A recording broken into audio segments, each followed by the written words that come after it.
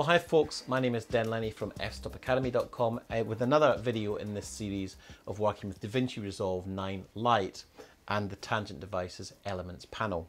In this video, I want to take that a stage further and start showing you how to do secondary correction and start to use keys, and that's again where this can become a very powerful tool here. So let's just go here to our secondary window here. And what I want to do is, let's find this shot here, for example. And let's say we wanted to make the green aspect of the scene a little more yellow. So what I would do is I take my color picker here. If I click on this, picker tool, and then click on highlight. By taking the picker tool and just taking this, for example, what I'm doing is I'm just isolating the green of the scene. Now, what we can do is we can use our mouse here and adjust where that color is saturation and where it's happening. And then we can use our width and adjust, you know, the slope. And this is just keying. Now, I'm very, very new to this, but I've done a little bit of green screen, a little bit of chroma key, so it's exactly the same principle. We're just picking a color in the scene, and then we're trying to just isolate that color and that color alone, so that when we apply the color, the color grading to it, it's only going to affect that aspect of the scene.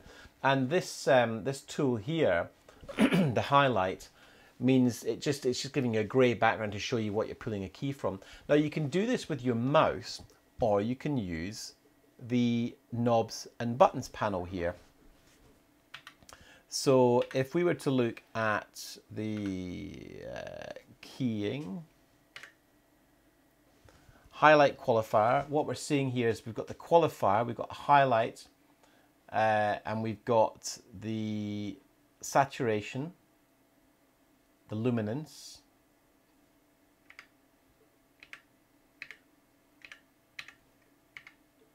there we go. So I discovered that, so we can, rather than using the selection range, we can just use these buttons here. And then what we can do is we can adjust the controls that you can see here using the knobs and dials. So let's just have a look at the saturation. So okay, right, so there we go. And you know, I'm kind of learning this as I go. There isn't a manual for this. I mean, DaVinci do have a set of, it's like a PDF, which shows you where things are. But in actual fact, I found myself just, as I learn this area here, wondering where it corresponds on these panels. And I found that to be quite useful. So we've got HSLQ and HSLQ2. So HSLQ gives us our hue and our blur controls. So what we can do here is we can adjust the center. So if I just, there we go. So now I want to go back to my HSLQ1, and we're going to just deal with the hue here. And we're going to just look at the centering of that. And what we're trying to do here is get all the green, and I want to isolate just this green field of corn. So what I can do is adjust the width, and this is a little bit trial and error. You're just looking to go, well, how broad a range of that green do I want to keep in that frame? I've obviously got some other green there that I want to get rid of. So the softness,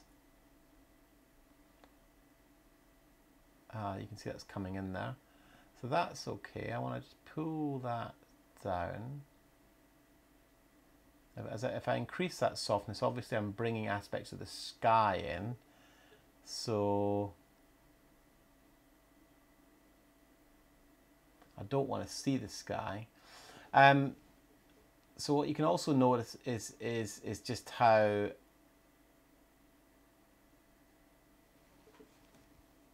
this is affecting the overall look. And I think what's useful with these controls is because they're pots, you know, that you can control it very, very subtly, and that's starting to look kind of like I want. Now, let's put some blur into there and see where we can go with that. Got a bit of that there, that's cool. Okay, obviously getting a bit of the sky coming in there, so I'll just reduce that out of the blue. Maybe move that more towards here. There we go.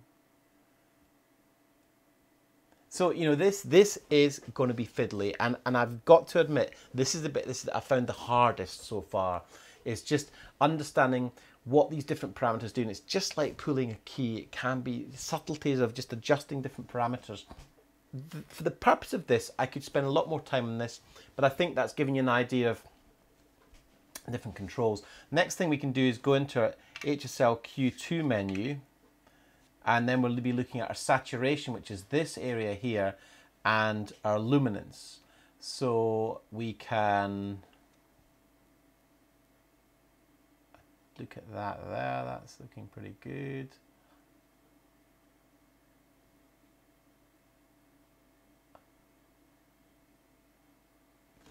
And then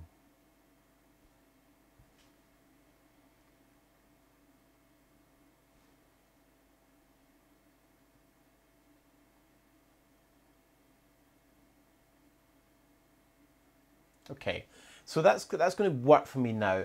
Now I'm going to take the highlight area off so I can look at the whole scene. And I'm now going to be looking at using my gain control to add that bit of yellow that I want. So what I'm going to do is I'm going to push away from the blue and in to the yellow. Now if I do this in a very extreme fashion, you can see if I go before and after, and if I wanted to just isolate what I'm doing to the yellow there, I've just picked out, it's just affecting the green areas that I've keyed. It's not really affecting this darker area, it's just affecting the corn. Do you see how powerful this is? If you were using Magic Bullet Looks, you'd just be putting a wash over everything.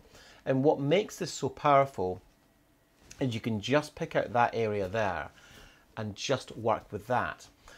So that's really, really interesting. And I think, you know, this is where this panel becomes very powerful, because the subtleties, you start to feel the panel. And, you know, whilst you can certainly do everything with a mouse, and hey, there's no reason why you couldn't just buy these two aspects of the panel if your budget was a bit tighter. Start with these two panels and use your mouse for these kind of finer points. But certainly when you've got the ability to have all four, you just start to work from the panel, and you're just looking at the screen, and you're using this control device to really, it's like, it's a very kind of tactile way to color grade. Let me just do another one here. Let me just add another serial node, and let's just pick the sky this time, because that's a nice straightforward one. And we'll just pick the blue of the sky. And as you can see there,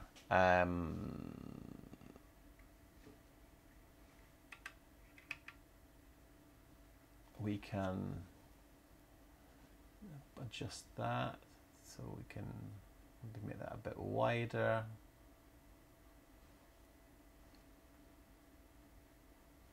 So we'll pick out that there. Let's see if we can make that. This is very, very new to me. It is the hardest part, and I think it is the part that this is where great experience colorists come in.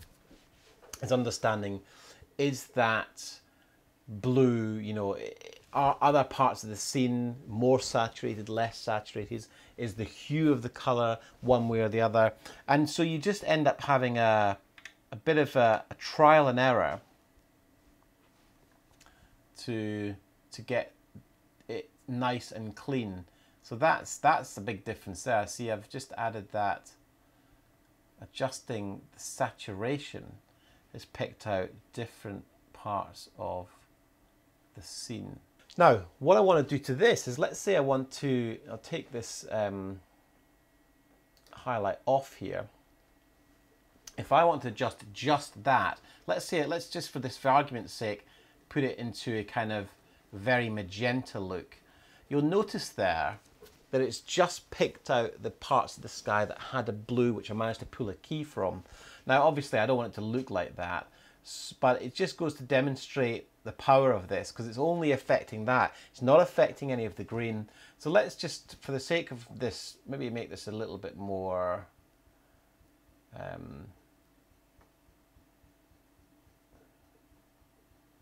bit more yellowy. Just to, that's not really working. Maybe a bit more. Maybe enhance it a bit more like that. I mean, that's a pretty extreme look, but you know, there's before, there's after. So you know, you can work very quickly with this panel, and I think it is about having that intuitive, tactile experience. In the next video, I want to go and move on to using power windows. Because that's something that's really powerful with the software, and something that, again, you have to agree with the software like Magic Bullet looks, but nowhere near the power involved in this software. So again, I hope that's been useful, and check out the other videos we've got and more tutorials on the F-Stop Academy website, and I look forward to speaking to you again soon.